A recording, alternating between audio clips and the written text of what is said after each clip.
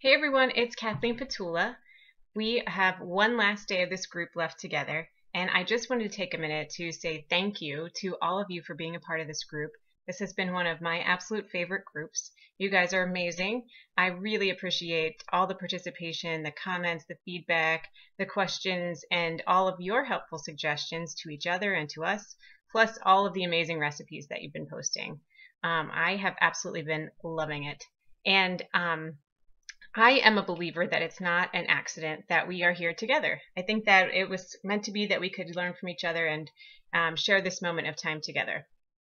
I wanted to share with you a little bit of a secret about clean eating and, in general, why there are things like clean eating that we just kind of know are the right thing to do, but they're very, very hard to stick with, and they're hard to make changes because we have all these habits, at least I know I did, growing up for things that we thought might be okay, like fat-free foods and reduced fat things and never reading labels and all that kind of thing.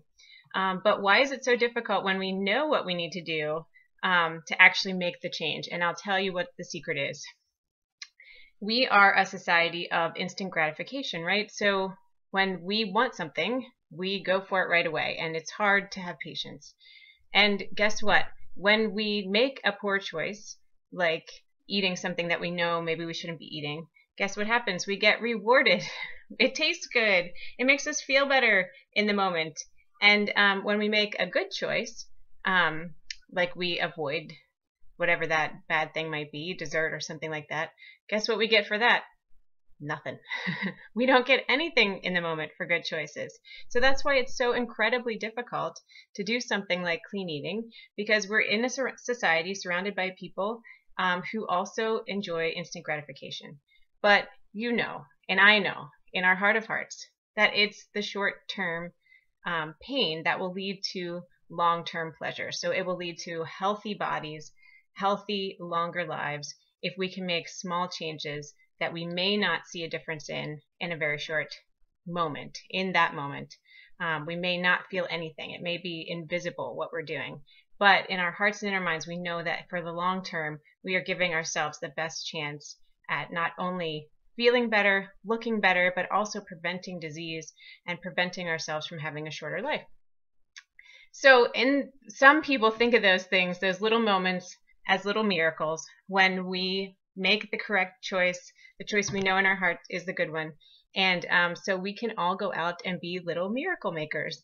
We can all go out and say, how many little miracles did I create today where I made the right decision in the moment? Whether it's about clean eating or something else entirely, you can take that concept and go with it. It's from somebody named Darren Hardy, who wrote something called The Compound Effect. If you ever want to read more, I highly recommend it. Okay, so I also wanted to tell you what's coming up after this group.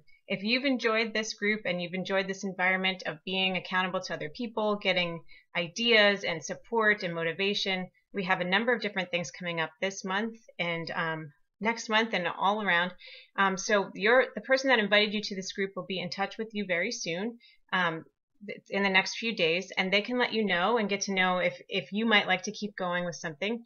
There are some great programs out there, some new ones, some ones that have been around for a long time, some that involve a focus on nutrition and clean eating and Shakeology, and some that involve other workout programs, and some that are a combination of both.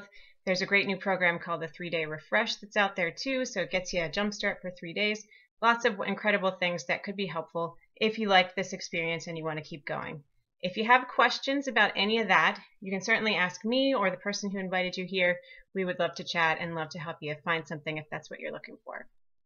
Thanks again so much to all of you for taking the time to check into this group and post in this group, ask questions, and comment and give us your feedback. We have thoroughly enjoyed being here with you, and we have one more day tomorrow, so let's finish the week strong. Thanks again. Bye-bye, everybody.